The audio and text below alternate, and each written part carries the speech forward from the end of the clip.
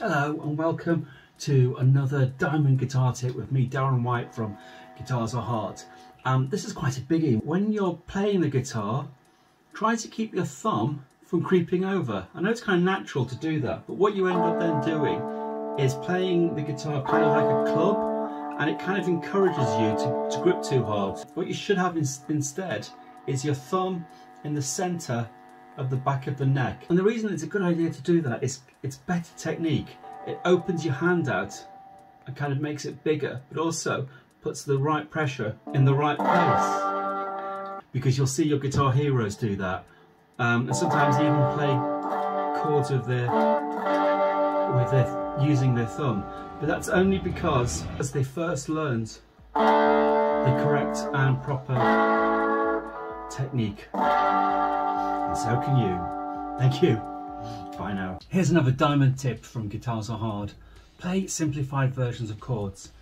I'm forming the open C major here, which is quite tricky to get to, I find sometimes. But do you need all these notes? As we know, a major chord is made up of the root, the C, the third and the fifth.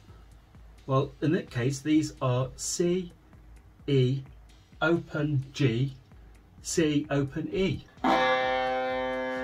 But what's happening there is that we've got C, E, G, third, we've got the root, third and the fifth. The rest of it's just repeated. So we could just play those three notes and we get the same chord, which is a lot easier if, say, you're coming from the A. If you're coming from, say, the D. Make life simple for yourself. Here's another diamond tip from Guitars Are Hard. Remember to play with your fingertips and not other parts. And also, play till your fingers bleed sounds cool, but it's not something you want to do. What might happen is, because that finger's used for virtually every chord, you might find it gets too painful. Well, there's nothing to stop you moving along and using the next two fingers to give that one a bit of a rest. Don't ignore pain, especially any nerve or muscular or tendon pain. Hi, another diamond tip here from Guitars Are Hard. Chord diagrams that show you which fingers to put on which strings aren't written in stone. You can do what you want. So while this is seen as an A major, you don't have to use those three fingers. I've seen lots of people who bar two strings of one and then play another finger like this. I play it as a bar of the whole thing. Whatever gets you to the next chord fastest.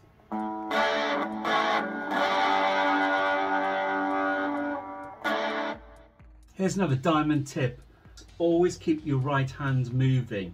Don't wait until your left hand has formed the chords. People won't notice if you get it a bit wrong first time. They'll think it's some sort of neat transition, but they will notice if you stop in the middle of the rhythm and wait for your fingers to form the chord. So just keep that hand moving.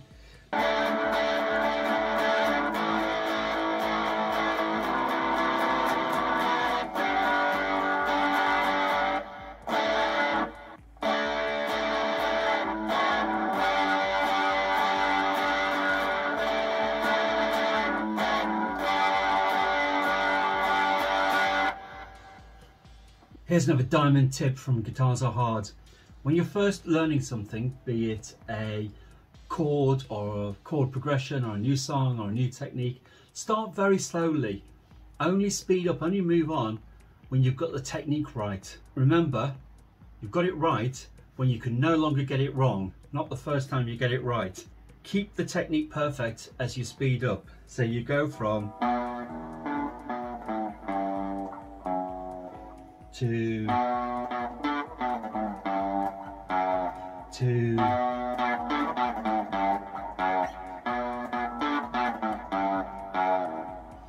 that's the way you learn a song.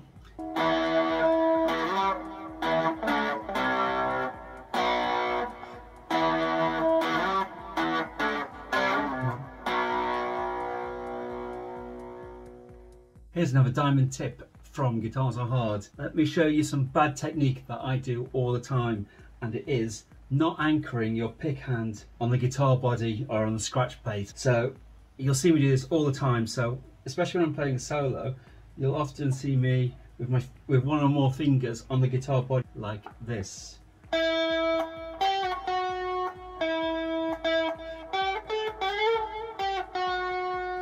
That's all wrong. What you should be doing is having that completely separate, so you can go from picking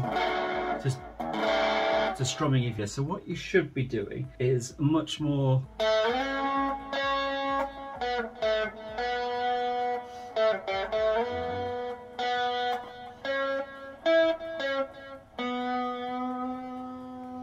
the hand wasn't on the guitar at all.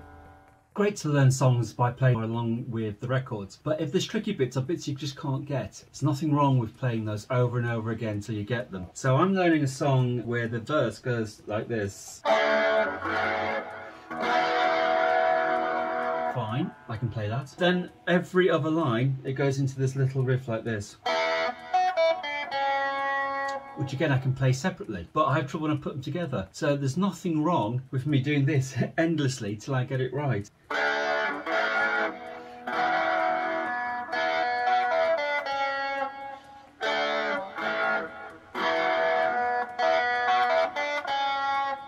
I'm sure you get the idea from that. Same can be said for solos. Just keep going and going until you've got them, so you can't get them wrong. Here's another diamond guitar tip from Guitars Are Hard. You might not be at this stage yet because it's pretty intermediate, but when you're barring, that is holding down lots or most strings, maybe an F or maybe a B, or even mini ones in that I often kind of bar an A. One of the things to bear in mind is don't use the softest part of your finger, especially not the crease in the joint. What you actually need to do is use the hardest part on the side. You'll be able to play for a lot longer until the pain stops you. I'm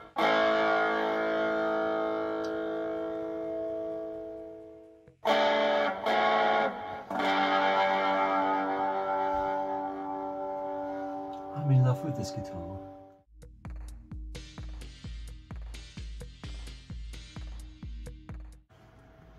Hi, here's another diamond guitar tip from Guitars Are Hard. When you first start playing, you might start with bass lines. Then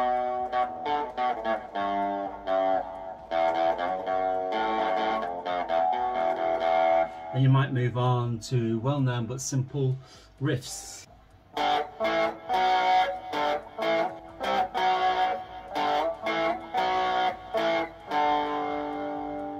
But sooner or later, you need to move on to whole songs, because those party tricks are just that. They're party tricks. You need to learn something all the way through, but not just anything, something you're passionate about, something you really love, something you've always wanted to learn to play.